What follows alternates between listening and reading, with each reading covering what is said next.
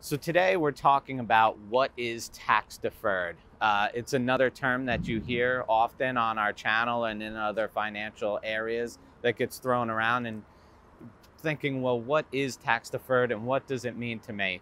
I'm Eddie Gartner. This is Epic Financial Strategies, and we're going to get into this today.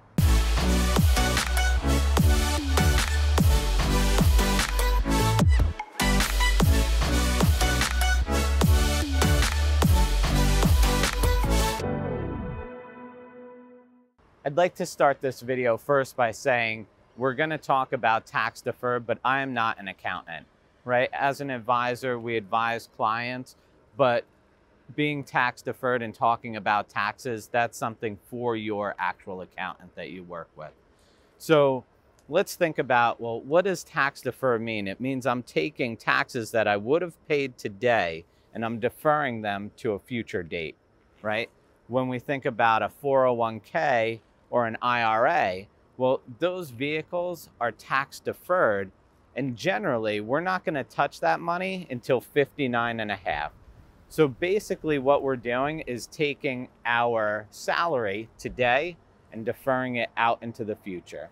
So at this future date that you've deferred to, that's when you're actually going to pay your taxes, right?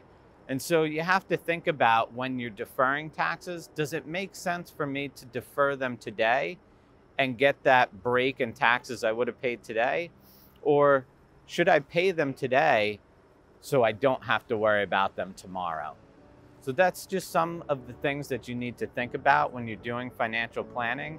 In this series, we're really just going to be defining some terms for you and hopefully helping you get a better financial literacy. If you like this content, hit the like button and go ahead and subscribe. We're putting out new videos every single day, whether it's beginner content, intermediate content, or stuff that's more advanced. We'll have something for you.